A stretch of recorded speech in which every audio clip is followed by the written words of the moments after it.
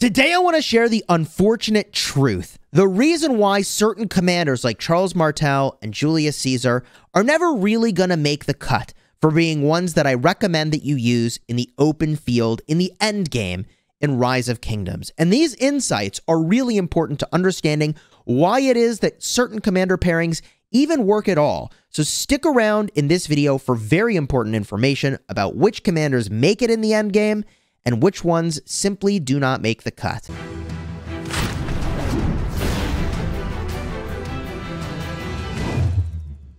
Hello, my friends, and welcome back. I'm Chisgule Gaming, and many of you may be wondering, why is it that you're talking about gold key commanders? But so many of you have asked me about why it is I'm not talking about Charles Martel's double relic more, along with Julius Caesar, by the way, doing some really insane boosts. Now, if you're a newer player to the game, the museum is a critical building you'll get in the end game where you can buff certain commanders, like your gold key commanders, or even Minamoto, and they're even going to add new commanders in. So what I want to accomplish in this video is making sure that we're all on the same page for why it is that certain commanders really make the cut in the end game and others are going to fall short. And if you like Rise of Kingdoms guides dedicated to helping make you a better player in the game, do me a huge favor and smash the like button on this video and consider subscribing to the channel. I made over 2,000 videos dedicated to making you a better player in the game, so thank you for honoring my commitment to your smashing your enemies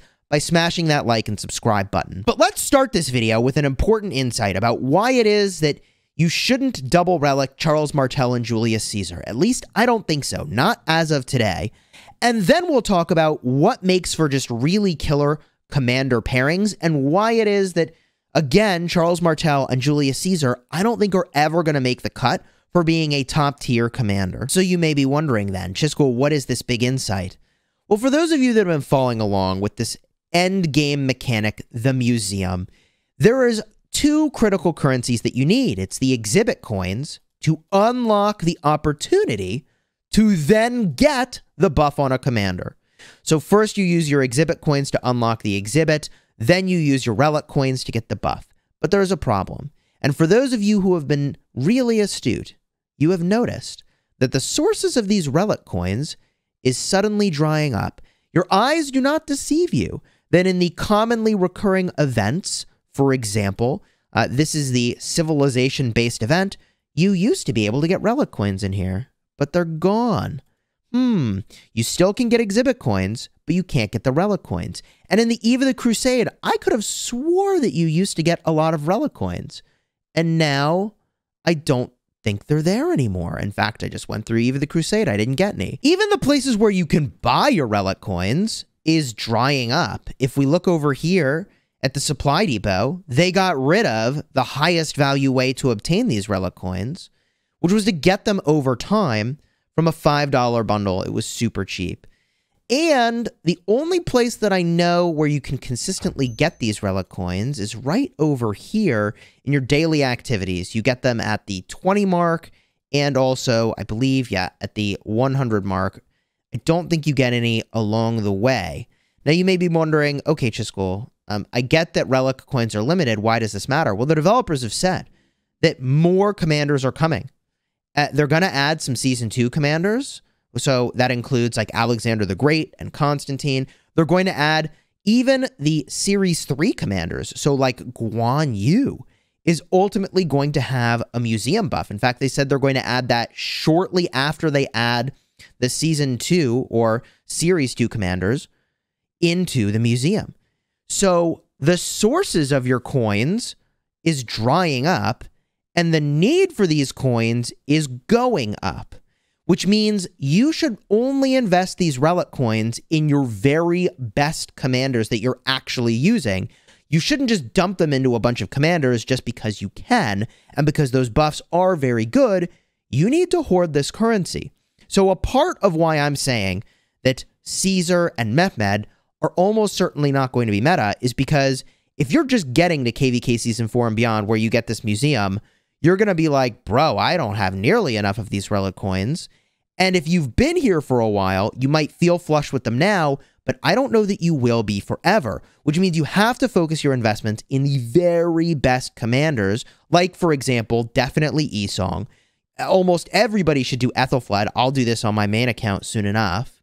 And also commanders like Minamoto are really good, and Mehmed is really good, but Julius Caesar and Charles Martel don't make the cut. I have even gone so far as to do my Canyon team, which was a little aggressive. I did Mulan and also Richard I. Now, with all that said, you might be saying, but Chisgule, double relic Charles Martel just gives so many stats. It's so many stats that the commander could be really good.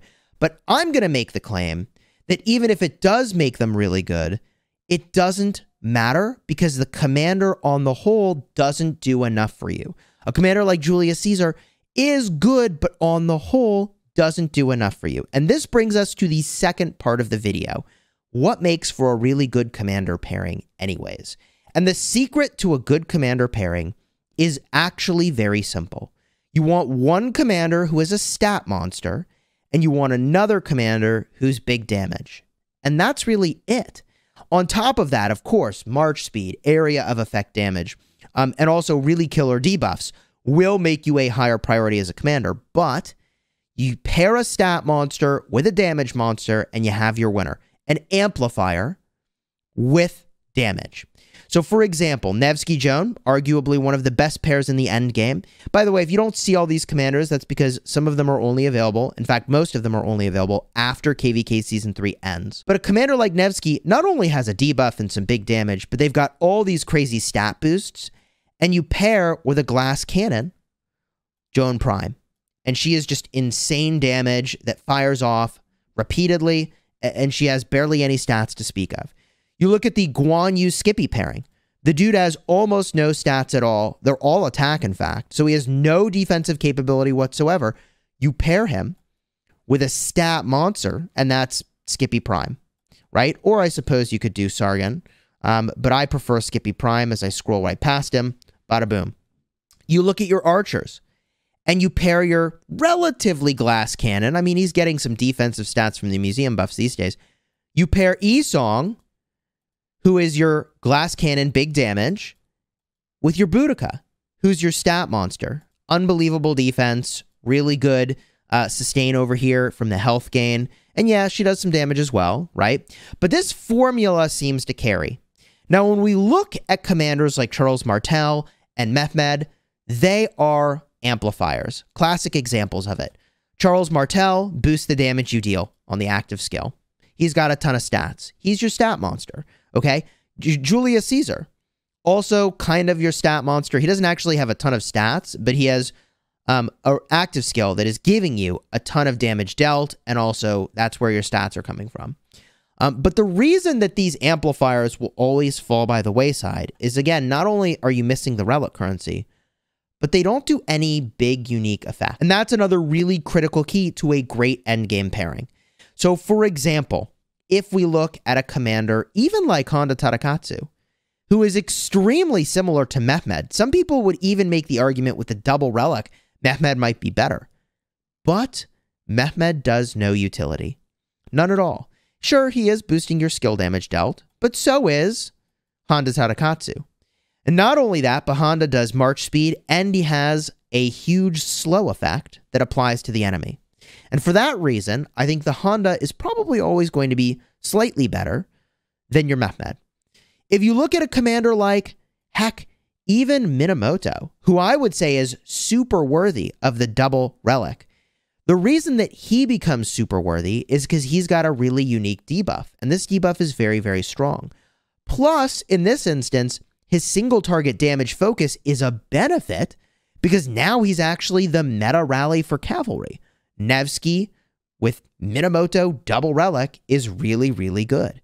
So the two reasons why it is that I think that you shouldn't double relic your Charles Martel and your Julius Caesar and some of these other commanders is that not only is the currency limited, but when you compare to the other options that you have, there are others that you would prefer first. And although in a perfect world with infinite currency, which I suppose would require infinite spending, I mean, yeah, you could use Charles Martel with Skippy Prime. Even if you did double relic him, you've just got better uses for all the commanders you would pair him with. Well, except for Herald. I mean, I don't think there's all that many uses for him in an endgame murder ball. He's just there to do damage, and just damage is pretty replaceable. So the reason the thumbnail on this video has noob on Charles Martel is not necessarily because he's particularly bad, but because you have better options, and because your currency to invest in those options is super, super limited. But if I were to give you a top 3 picks right now for where those currencies should go in your museum, in no particular order, it would include Ethelfled, Esong, Minamoto if you have spent on him and need the cavalry commander in the field, or Mehmed. Those are your top choices. I'm breaking my own rules here by having invested in Canyon, but I'm a Canyon junkie, truly, so even though I hate to admit it, but that's why I've got the double relic on Richard and Mulan. And once the developers then went and said, oh, by the way, many more commanders are coming, I started to realize this currency is so limited, maybe I gotta pump the brakes on which commanders I invest in. If you found this video helpful, do me a huge favor and toss that like on the video and consider subscribing. If you're looking for more information about Charles Martel, particularly if you want some talents, I'll have a card in the end screen. And if you're looking for more information about, wait a minute, Minamoto is really good? If you hadn't heard about that, card will be in the end screen for that as well.